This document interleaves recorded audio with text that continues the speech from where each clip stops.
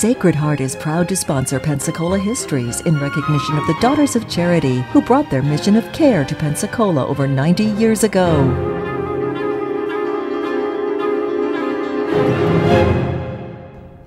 Hello and welcome to our story of Pensacola, North America's first place city, where this week we're talking about the story of the Spanish-French confrontation, which had begun here late in the 17th century, and by the end of the second decade was seeing some sort of success for both the Spanish and the French. And then late in 1718, a new war broke out in Europe, which became a battle basically between the French and the Spanish as to who was going to control both countries. Both of the men, of course, who were sitting on thrones there were of the Bourbon family. And of course, as they did this, conflict began to spill over, and the English became involved as well. And so, late in the late of the 1718, all of the preparations were in force, and the war was beginning in Europe. But it took several months before word of that conflict reached the New World. By now, of course, Bienville continued to lead the French forces in Biloxi, Mobile, and on Dauphin Island, and now Governor Matamoros was in charge here at what was now being called Pensacola. Word of the war got to the French first, and so in May of that year, Governor Bienville put together a task force of several small ships, a large number of Choctaw Indians, plus the armed forces that he was able to draw from his 3 settlements, and they attacked the colony here at Pensacola. Now, Governor Matamoros had no idea that there was a war on. So one morning he was totally surprised to see a French fleet sail past the opening to the Pensacola Bay, land just to the east of the new Fort Siguenza that had just been built on the island, and quickly capture that fort. From that point on, there was a rapid but small battle fought. It was basically between the Indians on the west and the Spanish. But basically, Matamoros quickly saw that he had nowhere near enough manpower to oppose the French force. And so after a short term, they agreed to surrender.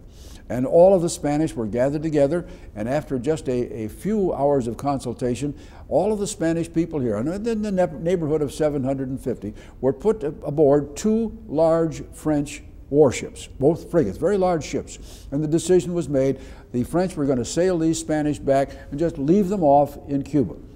The French, meanwhile, would occupy Pensacola.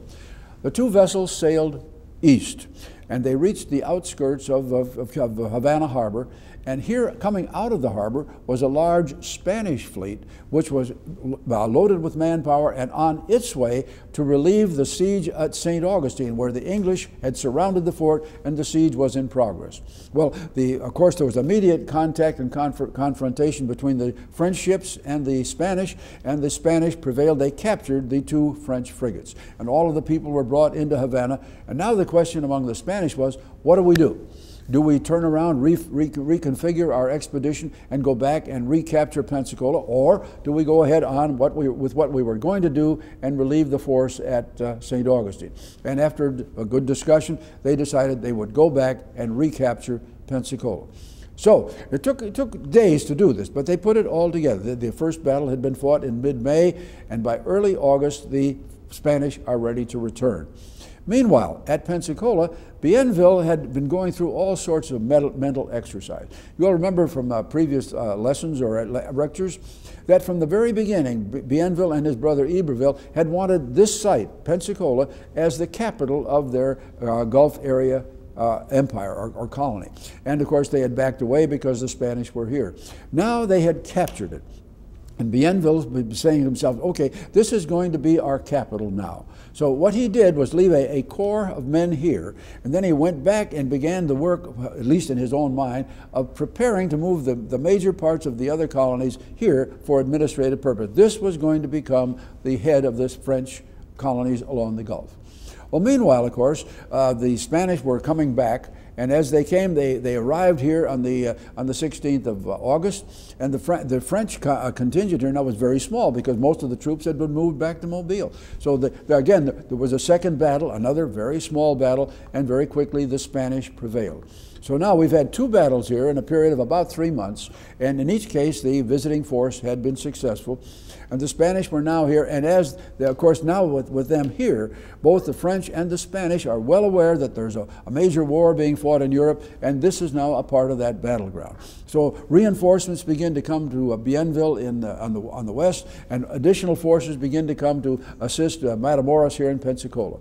And all of this is put together very carefully, and the French, of course, have the advantage of another large fleet that has been diverted from another source and now lands here, and they dock that fleet on Dauphin Island.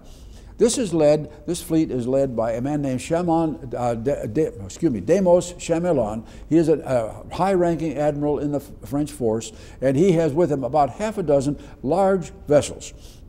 So now, for the next 30 days, everyone begins to pull every kind of reinforcement they can here, knowing that a great battle is going to begin. And the French are lined up in all three places. They have large numbers of Indian allies. The Spanish have a few Indian allies, but not many. But they are outnumbered, of course, by considerable. Well, on the morning of September the 18th, the battle begins. At this point in time, Matamoros has a large contingent in Fort Siguenza on Santa Rosa Island. He has the other force in Fort San Carlos.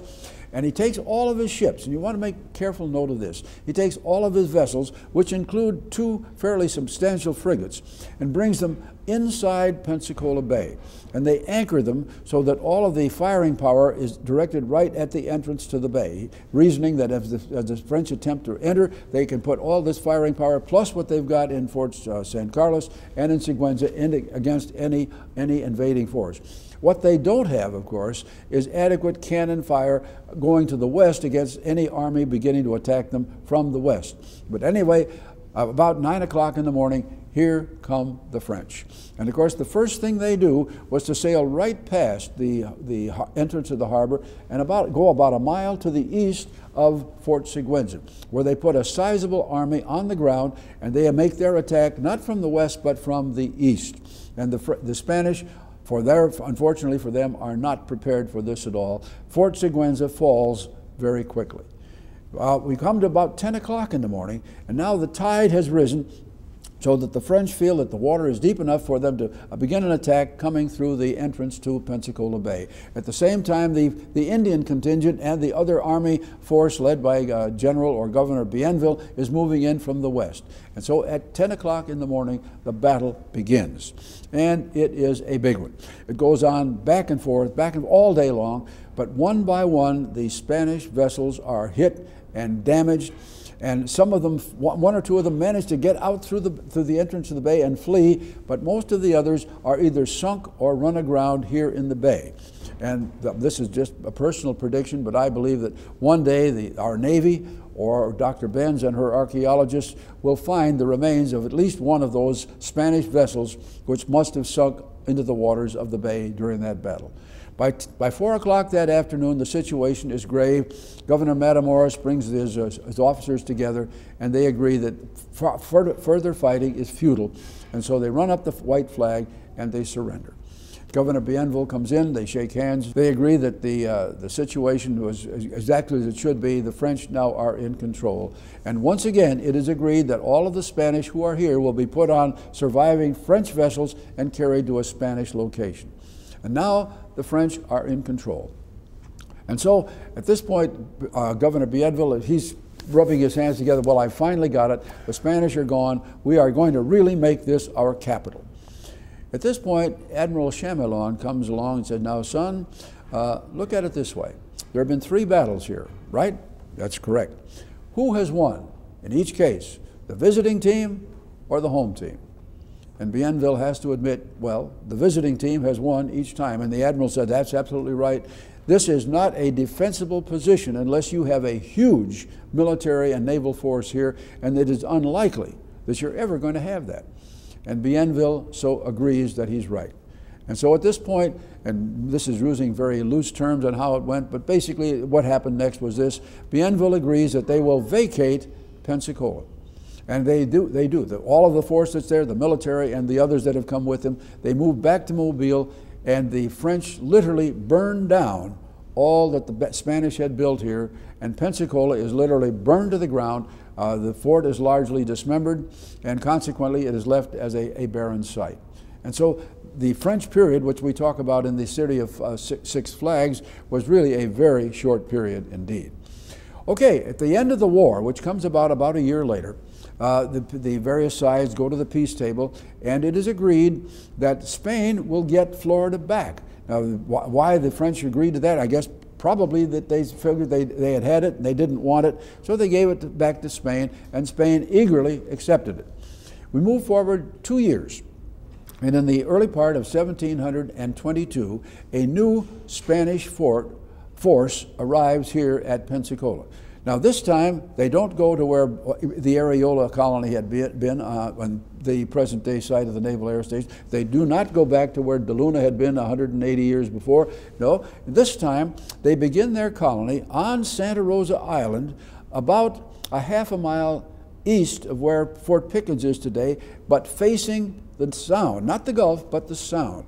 Now, people often ask the question, now why did they do that? I mean, they had no water supply, very little timber out there. That was a strange place to put a colony. And the answer probably was that these new colonists remembered, had good word of the Indian attacks with the British that had occurred back in the early part of the last colony. And they reckoned that if they located on the island, they were pretty safe from that kind of attack. And so they began their colony, and they put it together. Now, what was this colony? Well, it was a small village, probably never more than 250 people.